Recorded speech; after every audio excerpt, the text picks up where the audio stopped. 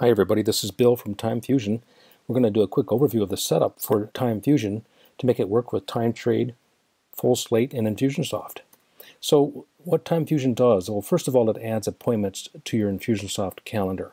It also adds new contact records when necessary. All versions of TimeFusion perform those two steps.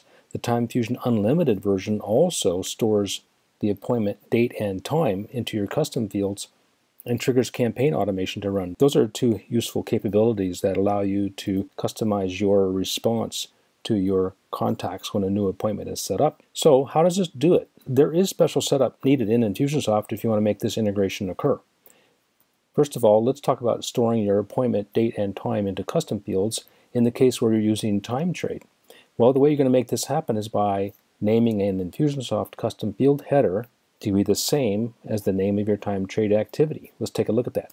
Here I'm looking at the custom field section of a contact record, and here's the TimeTrade web page that shows your TimeTrade activities. Notice I have an activity called free consultation. If that's the activity that I want to integrate into Infusionsoft, then I need to name a custom field header the very same, free consultation. And if under that header I have a custom field for storing the date and another one for storing the time, then TimeFusion will store the date and time into those custom fields when a new appointment of type free consultation is set through TimeTrade.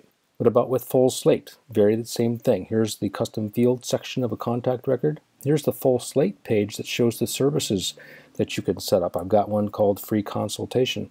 If I have a custom field header with the same name and I've got a date field and another field for time underneath it, then TimeFusion will store the date and the time for any free consultation type appointment that comes from Full Slate into those fields. What about triggering campaign automation to run?